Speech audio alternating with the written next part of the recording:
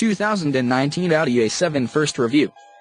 It's tough to update designs that are universally loved. Just as Mercedes-Benz.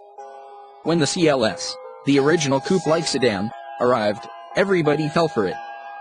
But when the second-gen CLS came on the scene, well, let's just say most people agreed that it had lost some of the magic, which has been recaptured to a certain extent by the new third-generation 2019 CLS. Now, Audi is updating its A7.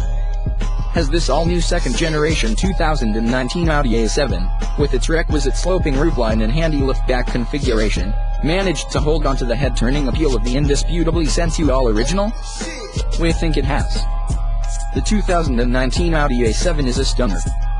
From its sharply creased hood and widened grille to its Quattro-esque fender flares, wide shoulders, and full-width LED rear lighting, this new Audi A7 succeeds. It looks low and wide, particularly with 21-inch alloy wheels, even though the rear deck has been raised by more than an inch. While the look is clearly more aggressive than the original A7, the all-aluminum body hasn't lost any elegance in this significant update.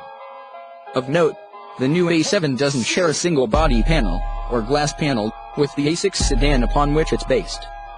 Like the new A6, the 2019 Audi A7 is an all-wheel drive, AWD, 5-seater built on a version of the steel and aluminum chassis used by the Q7 SUV. While we're smitten by the A7's fastback roofline, it does have a price: reduced rear headroom.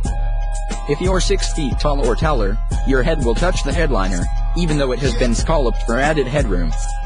On a positive note, driver assistance and safety technologies abound in this new German-built Audi, which has an obvious competitor, the more expensive BMW 6 Series Gran Turismo Off-Drive, another liftback design. The Porsche Panamera is another far pricier and sportier German liftback. A turbocharged 3.0-liter V6, mounted longitudinally, sends 335 horsepower.